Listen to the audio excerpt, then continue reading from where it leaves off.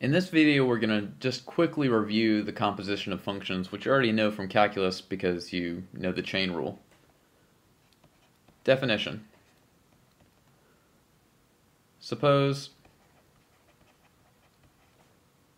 f from A into B and g from C into D are functions such that B is a subset of C. Then the composition is well defined.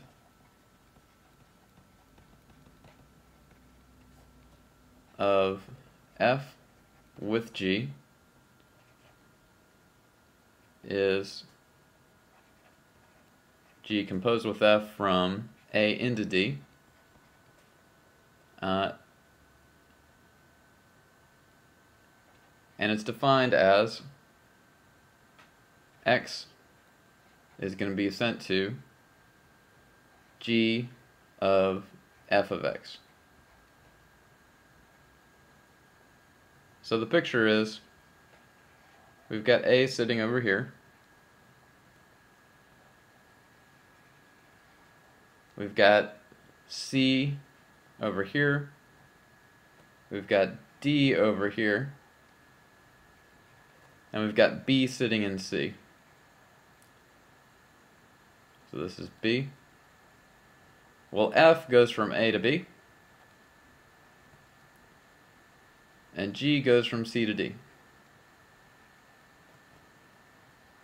And so when I compose these, I'll get F composed with G going from A to D, and I ignore this intermediate space essentially.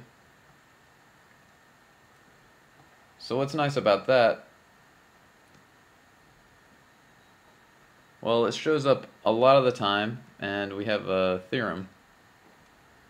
Suppose we have f from Rk into Rm, and it's continuous at x in Rk, and g from Rm into Rn is continuous at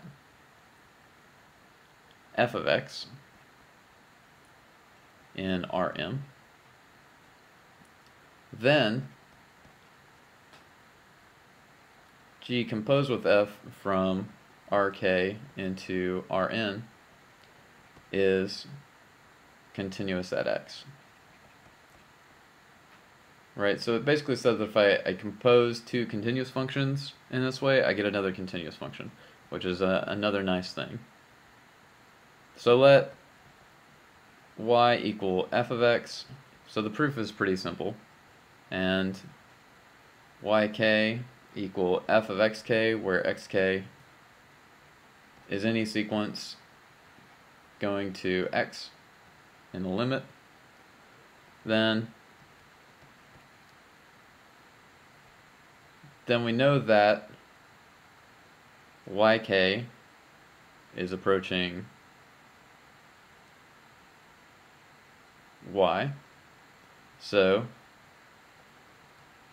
that means that g of y, or g of yk, is going to approach g of y. That's it, right? Because we know it's continuous at this point y, right? So yk was some sequence. We know we defined it in a particular way, but it's some sequence approaching y, so we know that this happens, right? Well, now we just substitute. So g of f of xk approaches g of f of x, right? Just by substituting in what we did for yk and y. So we're done. That's the proof. It was really simple. So that was great, and it's good to get some examples under our belt. So example, let's have a function f from R into R2 and g from R2 into R, and let's say that f of x is equal to the cosine of x in the first coordinate, or the first component, and sine x in the second component. And let's suppose that g of x comma y is equal to x squared plus y squared. And then let's compose these two functions. I've got g of f of x for any x is going to be equal to g of, I just plug in what x was, cosine x, sine x, which is equal to, now I apply my definition for the function, it's cosine squared x plus sine squared x, and that's always equal to 1.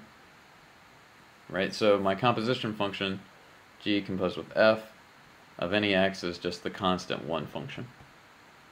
Pretty neat, right? How about h, or let's do another example. F from R into R, and how about g from R less 0 into R,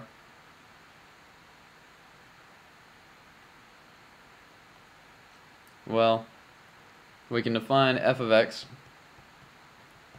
as exp, the exponential function of x, or e to the x, and g of x is equal to the log of x, right? Well, normally this set is not a subset of this, but we know that the image of this guy is actually, so this actually maps onto 0, infinity. So this is a subset of that, and so this composition will be well defined. And we have g of f of x is just equal to g of exp of x, which is equal to the log of exp of x. And of course these cancel each other out by definition. So this gives you just x back. And of course I'm assuming that this is log base e. And we conclude that these guys are inverses.